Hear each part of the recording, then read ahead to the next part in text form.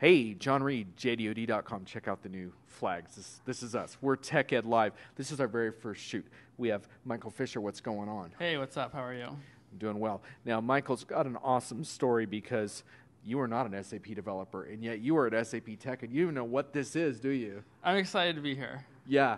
You won a competition, and you're a Demo Jam finalist now, man. That's pretty cool. Thank you very much. Yeah, I was in San Francisco earlier and a couple weeks ago, and ended up here. Yes, so you actually won the TechCrunch Disrupt Hackathon. Yeah. And you were using HANA for the first time, of course. Mm-hmm. Since don't know SAP before. And now you're a Demo Jam finalist. That's pretty awesome, huh? Yeah, it was awesome. So let's talk a little bit about how this all played out. So you showed up, you knew you were going to do the hackathon at Disrupt. Yeah.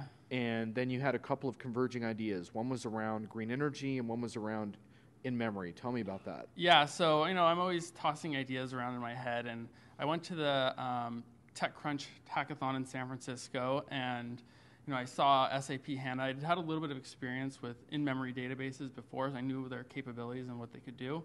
And I went there with that in my head, and then I also saw that there was an presentation about energy usage and how there's a new standard that you can read a lot of data about how you're using energy within your home. And I thought, hey, it would be awesome to use SAP HANA along with this new data initiative for energy usage and combine them together and create a system that will allow you to monitor and see how much energy you're using.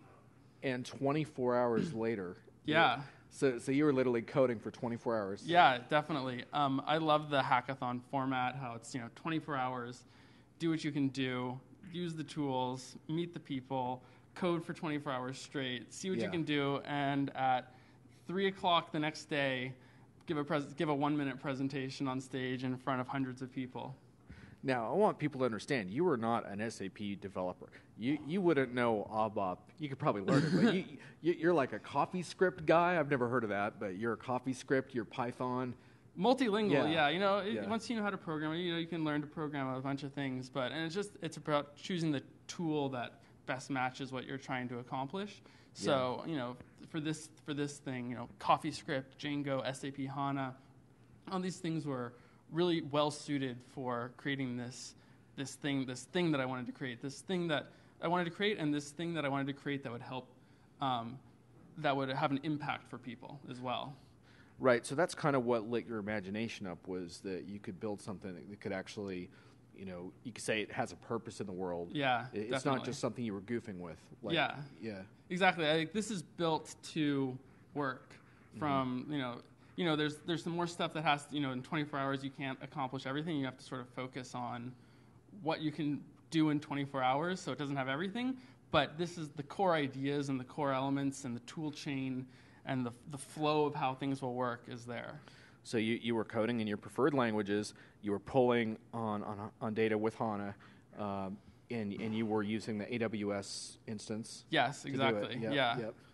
And it wasn't easy. You told me it wasn't easy, but hey, it's not supposed to necessarily be easy, right? And to learn something new in 24 hours, you got it done though. Yes, exactly. Once you get everything up and running, once you get that first little bit through, and then you can start, okay, now that it works, I can open up the floodgates and allow the whole thing to properly go. And getting everything working requires a little bit of learning, but it's nothing that is impossible by any means. You have to read it, figure out what's working, read the documentation, do some test cases, experiment quickly, get some results through, and then bam, get something up and running quickly. So, are you nervous to get up on stage in front of all those people? I'm excited to have the opportunity to get in front of the people and show people what I built and and the impact that it can have for other people as well. And how are you going to do that on stage by yourself? What are the key points you're going to try to get across? So it's a 6-minute presentation. So I'm going to describe a little bit about what it does, how it can be useful, some extensions on it, and the key insights I had while building it, and maybe some future work that could be done by other people as well. Sounds good. So we're going to wish you luck with that, and it'll be interesting to see what comes of your adventure. But thanks for coming down here. Thanks. Appreciate it. I'm really looking excited to this week with SAP Tech Ed, and looking forward to a great time. Absolutely, man. Appreciate it. Thank you. from Stanford Graduate School to SAP TechEd Thanks. via TechCrunch Disrupt.